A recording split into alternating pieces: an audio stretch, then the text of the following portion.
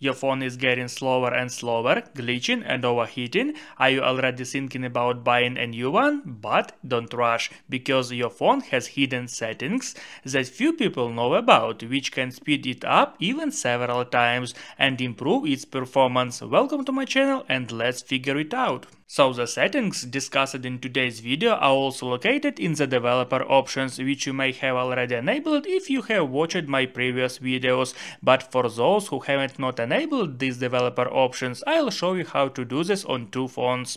Let's start with this one. Head to main settings.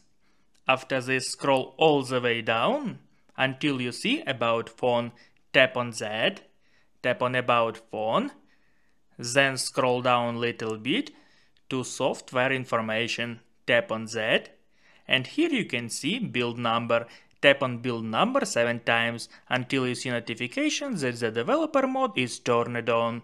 And on the second phone, head to main settings, then tap about phone and select MIUI version. Tap on MIUI version 7 times until you see notification that the developer mode is enabled. And after that we need to find these developer options. For this on your phone, head to main settings. After that use search. Tap on search and type developer. Here select developer options and scroll down to drawing section.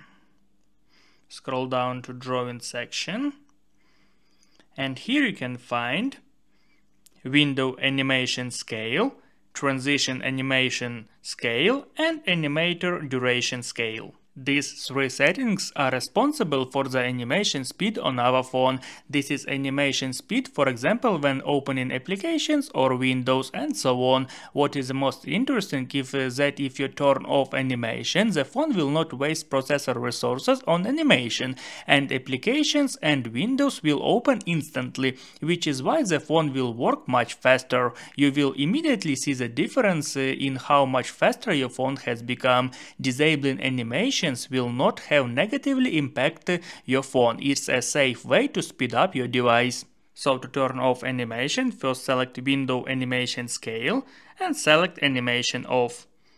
Next select transition animation scale and also select animation off.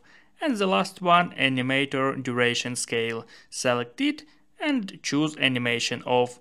You can also reduce animation duration to fast up your phone or turn off animation as you want.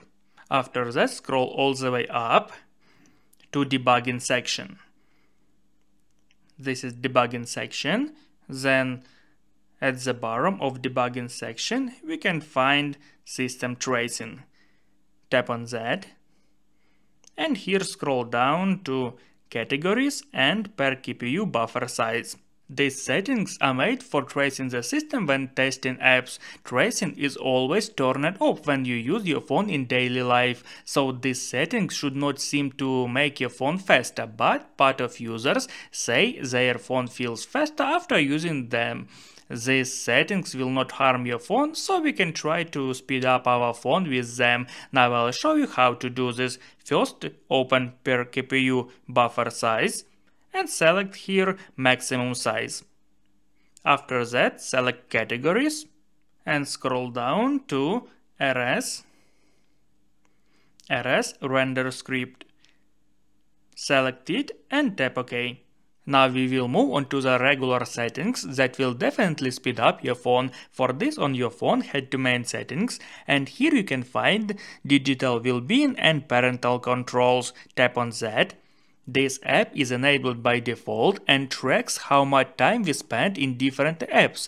And here you can also set a time limit for each app, but most people don't use this app and it uses up quite a lot of resources and battery life on our phone.